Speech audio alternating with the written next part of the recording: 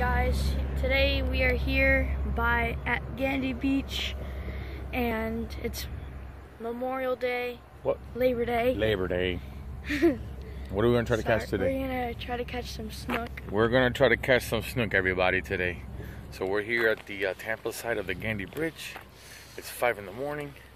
Try to get some early morning snook action and try to put little O on the snook. Yeah. Get to you later. All right, little O is on. Little O is on. Alright, listen. Hold on. Nice and easy, nice and easy. Whoa. What'd you get there, buddy? That's a snook. That's a snook.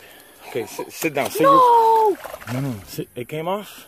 It came off. Oh, it's okay, Bobby. How did that feel? That felt cool. Okay, we gotta try it again, okay? Oh, God. That happens when you fish, buddy.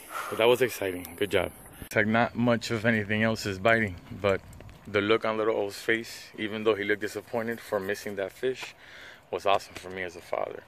That's what taking your kids fishing is all about, to have them experience that rush and that thrill.